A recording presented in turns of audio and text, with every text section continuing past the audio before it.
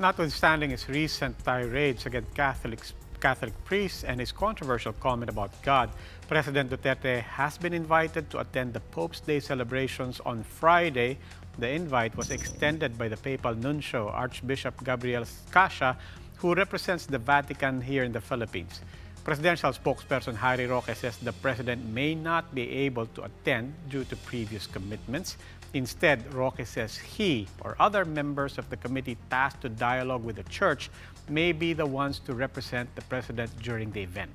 Cabinet Secretary June Ivasco, meanwhile, has been added to that dialogue committee.